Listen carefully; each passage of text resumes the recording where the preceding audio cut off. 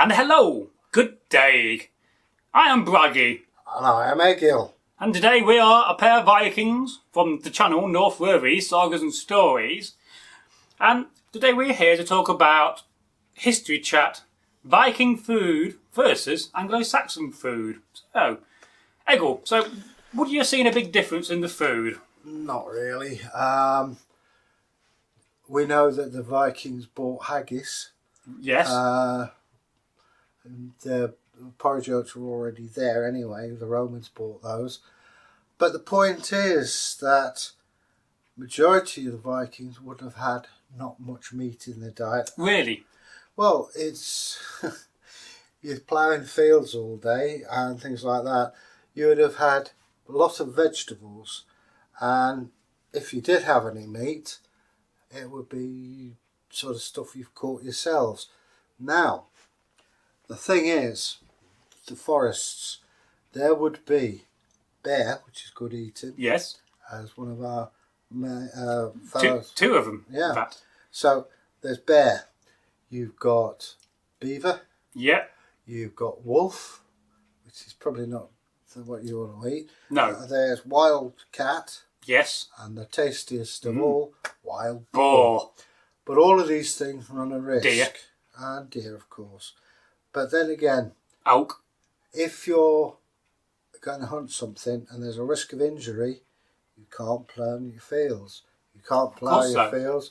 You owe it to your Lord, and more than that, you owe it to your family. And a lot of vegetables. However, I did know that when I was a student, we found the remains of Viking, it's a midden heap, and we found that even a badger's skull had been got at. Yes. They wouldn't eat ravens, they wouldn't eat crows. So carrion, no. Yeah, because they are birds of Odin.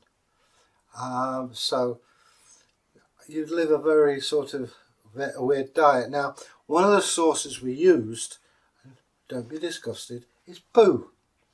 And one of my tutors, the Admirable Dr. Bone Jones, taught me a lot about it. And by the way, if he ever gives a lecture, go to it. It's great fun. And he found what he called the Lloyd's Bank turd. So called because it was literally under the safe of Lloyd's Bank. Now, it's about, I'm not kidding you, it's about yay long. Cool, blimey. And about that wide. Yeah. And he mounted it on a piece of mahogany with a brass plaque, and Lloyd's Bank suddenly said, no, thank you. Huh. You can see the point. Well, yeah. This is now insured for £10,000. Well, right, there you go. Bone actually broke it in bits, a piece off, took a sample out to see what this person had eaten, and it led to an amazing discovery. We know the parasites that they had in the stomach, one called a curus, particularly nasty. It was described to me as the teddy boy of parasites. It would eat through the pipes in your body, it would come out your nose, your eyes, your ears and the corner of your mouth. Not very nice. No. And tapeworms. Ooh. Now, tapeworms are, you see little white dots of meat. You can't get at these now unless you really try hard, and meat is treated anyway. So you eat it and the little eggs go into your stomach and you have 500 or 600 tapeworms. Now the average tapeworm is about 23 feet long. Yes. Now of course there's only a limited amount of space in your stomach, so it's one bite for you, 2 bites for the tapeworms. So obesity was very rare, and of course when you go to the lavatory you're passing worms and eventually the head comes out. And could you adult with those worms back in the day, or were you stuck with them?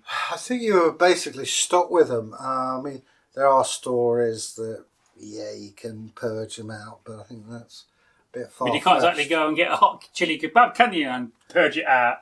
Well, to be honest with you, They might like that. Everybody had got them, and one of the problems we had, and I've seen a picture of it, trust me, you don't want to see it, and that's of a prolapse rectum, and that's where the rectum actually comes out and you have to push it back in. Yeah, well, we are a family-friendly channel. Yeah. Now, I've described it as nicely as I can. Yeah, that sounds nice. But also, we also found the Vikings had fleas and things like that. Of course so. I mean, human fleas are much bigger, aren't they? Yeah, but I mean, you can get cat fleas. I've got them. Yeah. Bite you around there. Yeah, but, they tend to bite some people and not others. Yeah. Funny that. Well, this cat spent its time all over me. But anyway, back to food. We did also find a Viking loaf. Yes. Been burnt. 29 different seeds in, some of which, if you're caught with them today, you'll be asking answering some very piercing questions. Yes, hemp from the law. seeds. Hemp seeds are one, yeah. But pea flour is another one. I was on about this to the baker in the market store the other day. And also there is another problem they had, which came to light in 1948 in a French village. That's ergot. Yeah, I got a while, but it's a very rare occurrence. Oh yeah. It did happen. Yeah. But ergot, what it is natural LSD. Yes. And there was a case in France in the late 40s. It grows on barley and wheat, doesn't when it? it's damp. Yes. And this woman of 80 ate some and threw herself out the window thinking she could fly. Gravity told her otherwise. But there are the sort of things inherent in diet at the time. You didn't drink water. You didn't drink milk. You made cheese from milk. It's a slight misconception about water. You only drank water if you could guarantee your water source was pure and fine. Yeah. Which a lot of cases was not the case. No. And also they had problems where they put the lavatory next to the well. Not a good idea. You know, typhus and all kinds of horrible It's a bit things. like building the world's biggest fireworks factory next to a petrol station. I saw that in America. Yeah. But as I say, the diet was mostly vegetables, and there's a thing called peas pudding. Yeah. Split peas, and there's the old rhyme: peas pudding hot, peas pudding cold, and you eat it most of the time. Of course, we haven't got potatoes. No, not been found yet. Carrots were either white or purple, So not orange. And also the fruit in general. If you're lucky enough to go to Jorvik in York, you'll see apples are about yay big. Yeah. And you ate the whole thing. And sloes, even smaller. And you ate the whole thing. And we found this in the excrement of people. And the way you test to see whether it's human, you put it in a jar, pour acid in, screw the top down, then you come back, unscrew it, have a smell. If it knocks your head off, it's human. And we found that the human body doesn't process all foods, tomatoes and sweet corn. Of course not, sweet corn. And we found that, as I said earlier, they ate the whole thing, the stone and everything. We found the mice had got at this cherry stone and chewed it. So, yeah, I think we've spoken enough about excrement. It's fascinating stuff, but... that could be a special episode in itself. Yeah, but as I say, the expert on it is Dr. Bone Jones. He used to work for the Archaeological Trust, but if you go to York, you see a man with a bow tie on. Let's talk about how they preserve food. Well, salting was the main thing. And those of you who are able to get hold of hacky, it's the African dried fish. Yes. That's basically what Vikings did. What you do, you soak the dried cod in water, so you've got a bit of salt in it. You then put wild garlic in, and maybe a bit of butter, and you've got yourself a nice sauce. The cod, where it's been soaked, loses all traces of salt. That's one thing. And of course, you talk about hardtack. What do you call it? Well, hardtack. It's just flour and salt. Oh no, I meant the meat. Oh, beef jerky. Yeah, that was basically you can keep that indefinitely. I've got some hardtack in the attic above us. It's about 15 years old and it's fine. Yeah, it's good stuff. You could eat it. Yeah, well, it's ideal if you're walking. You put a bag of that on, and you don't eat it raw. Cook it. Well, I just buy it out of the packet. You don't buy it. Trust me. I'll give you a piece of my hardtack. You're never going to eat it raw. But anyway, air dried meat. Yeah. So yeah, and they're sort of fish if they could get hold of it. Probably not so much here in Northworthy because we're about as far away from the sea. Well, we are a bit landlocked. Granted. Yeah. What about river fish? River fish, yes, but they taste muddy. And what about crawdaddies? Oh, well, Crayfish. Crayfish.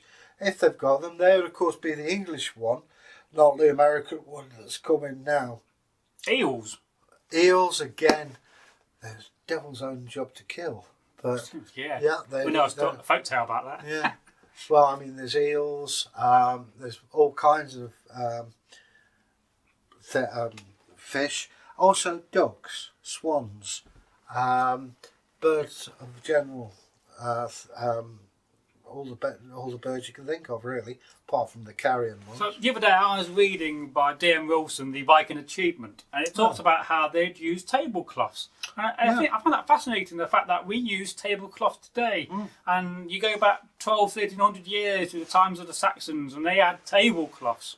Well, there's an interesting thing that Charlemagne, who was a Saxon, had an asbestos tablecloth. And what he used to do was when people visited what tablecloth?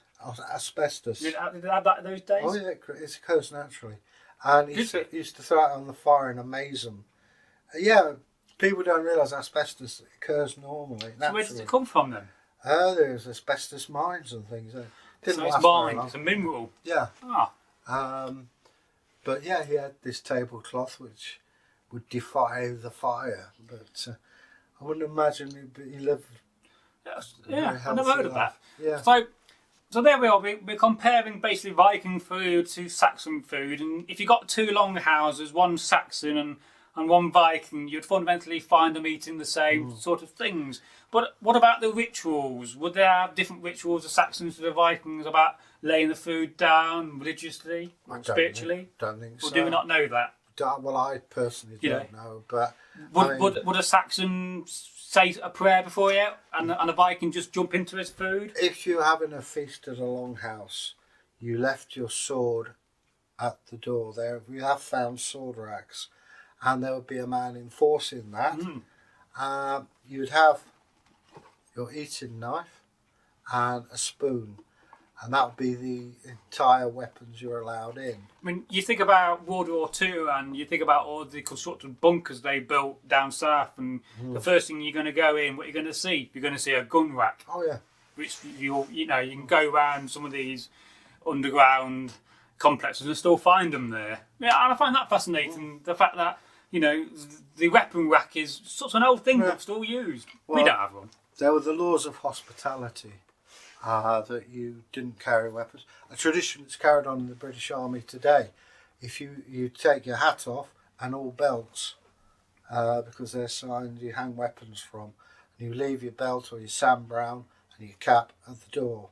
If you're caught wearing a belt or Sam Brown or hat in a mess, you have to buy everybody a drink.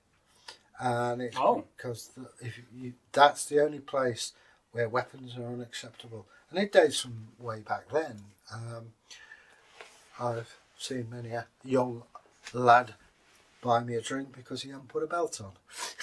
Oh, so I think that's very interesting, and we're going to round this video up now. Now, we are going to cover other various aspects of Viking food and Viking drink. We have done one video in the past called Viking Food and Drink, so watch out for these videos, and we're also going to address a few things in the 2-minute History Monday episode as well. So, any more last thoughts before we go? No, I think that's covered it. Apart from my glasses is dirty again. Oh dear, I let me wear glasses for this. So, we do hope you enjoyed this video talking about Viking versus Saxon food. Yum yum. I think it's very interesting, and no doubt we'll make more content like this. So, Egil, what should they do? Press. Right. Love your Viking shoes. I know. So, we do hope you enjoyed this video talking about Viking versus Saxon food. Yum yum. I think it's very interesting, and no doubt we'll make more content like this. So, Egil, what should they do? Press the 2-minute History Monday, or leave a comment. Yeah, but we will get back to you. Although it's not 2-minute History Monday, Egil. Alright. Alright. Okay, well, what do you tell them? Well, just leave a comment in the old standard way. If not, leave a comment Viking food or Saxon food, whichever is your preference. Goodbye. Goodbye. Right. You can get changed now. Right. Right. Love your Viking shoes. I know. So, we do hope you enjoyed this video talking about Viking versus Saxon food. Yum yum. I think it's very interesting and no doubt we'll make more content like this.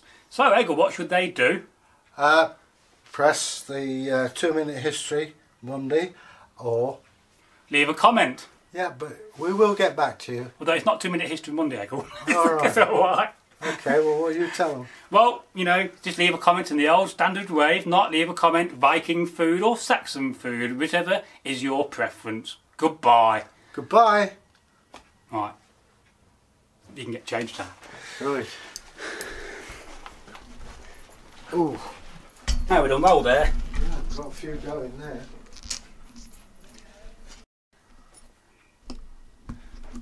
Right. Love your Viking shoes. I know. So, we do hope you enjoyed this video talking about Viking versus Saxon food. Yum yum. I think it's very interesting and no doubt we'll make more content like this. So Egil, what should they do? Press the 2-minute history Monday or... Leave a comment. Yeah, but we will get back to you. Although it's not 2-minute history Monday, Egil. Alright. It's alright. Okay, well what do you tell them? Well, you know, just leave a comment in the old standard way. If not, leave a comment Viking food or Saxon food, whichever is your preference. Goodbye. Goodbye.